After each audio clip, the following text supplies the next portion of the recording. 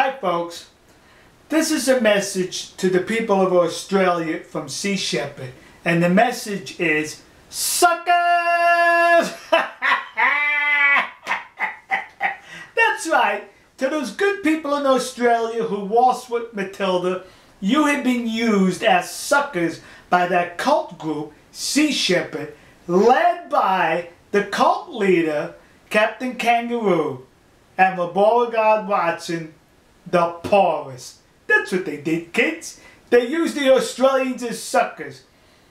First, they get 3 hapless Australians to illegally board the Japanese vessel to slow it down or stop it from trailing Captain Kangaroo. But instead, the Australian government had to send a vessel to retrieve these hapless individuals at the cost of over $1 million to the Australian taxpayers, and Sea Shepherd says, we are not paying anything towards it. That's it, kids. The Australian taxpayers are paying for it. Suckers!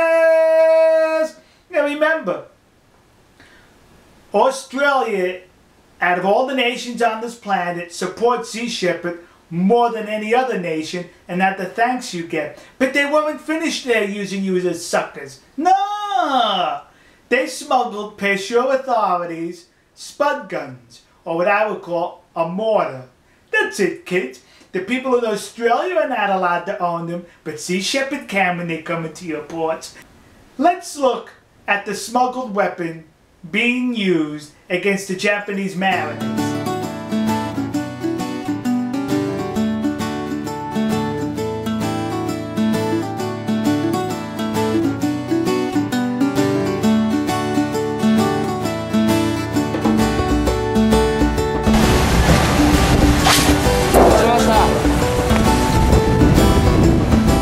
Action immediately.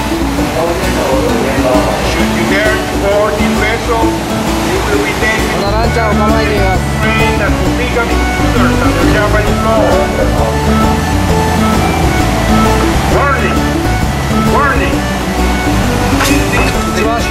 Number 2. See? They smuggled that past Australian authorities.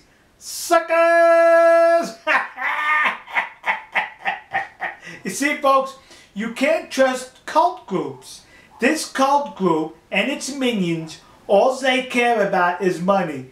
They don't care about the people in Australia or the Australian authorities. Alright, folks, and they don't even care about the whales. Alright, folks, we'll see you. God bless you. God bless America. And God bless the nation you happen to be in. See ya.